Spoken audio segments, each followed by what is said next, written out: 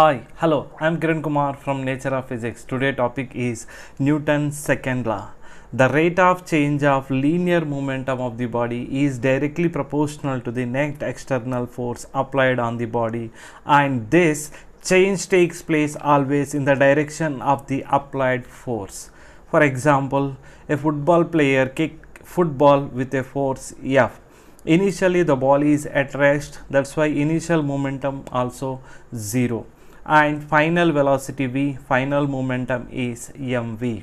So according to the Newton's second law, rate of change of momentum, that is dp divided by dt, is directly proportional to the external force F, student.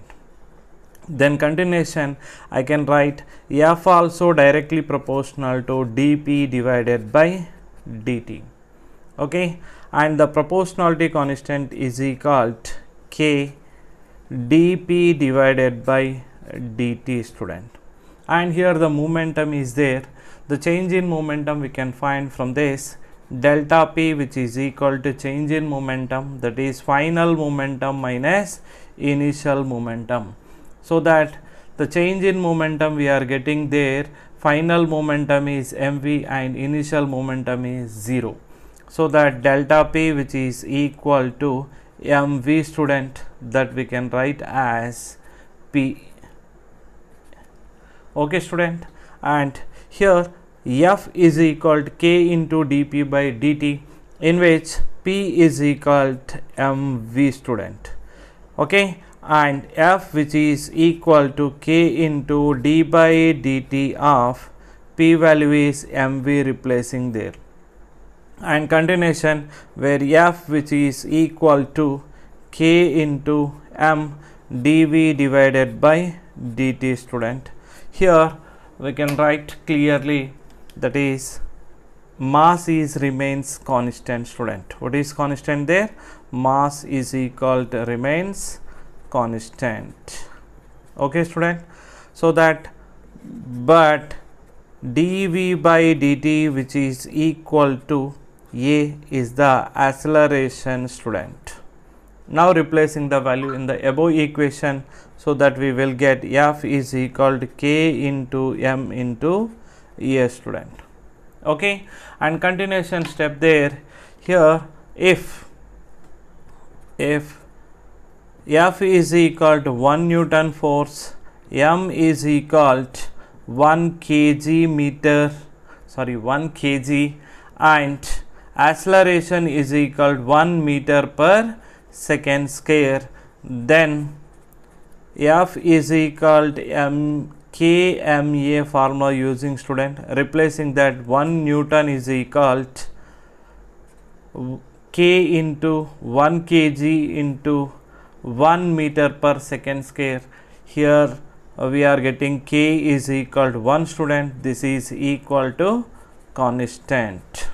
Okay, and continuation derivation, here I can write clearly F, which is equal to k into ma, in which all the values are replacing. We are getting k is equal to 1, student. Here proof is already I gave you.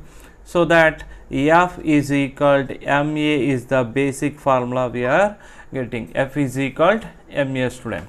And continuation in this derivation, sometimes mass is variable and velocity is remains constant, student.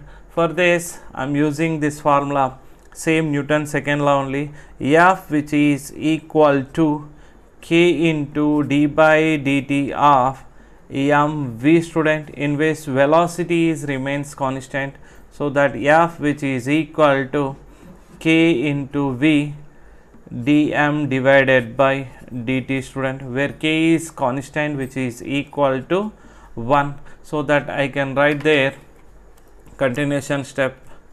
See, F, which is equal to 1 into v into dm by dt, student. So that F is equal to v into dm by dt, student. So dm by dt, this give the mass change in mass with respect to time, student. Change in mass with respect to time. Okay student, and units and dimensions also I will write step by student, so that continuation here we need to find the force is a vector quantity. So force is a vector student. Okay, and continuation next one is force SI units writing student. So force SI units Newton student, N represent Newton. Okay student, and continuation next step is force CGS units are dyne student, D represented, that is dyne. Okay, 1 Newton which is equal to 10 to the power of 5 dyne student. Okay, and here we can replace the values also. So basic formula using F dimension formula I am writing student, dimension formula. Okay, dF is the dimensional formula written for the force, that is mass is kg and acceleration is meter per second square, or the units based on this I am writing there. So dimensional formula, that is mass is represented m, length is L divided by t square. So finally we can write ml t to the power of -2 students. And last step, that is F is equal to ma formula using student basic formula.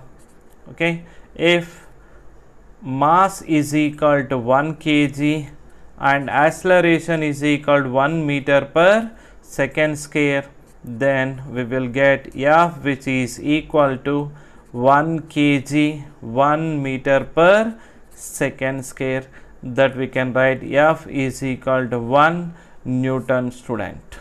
Okay, this is clear information about the Newton second law. Please do like and subscribe my channel.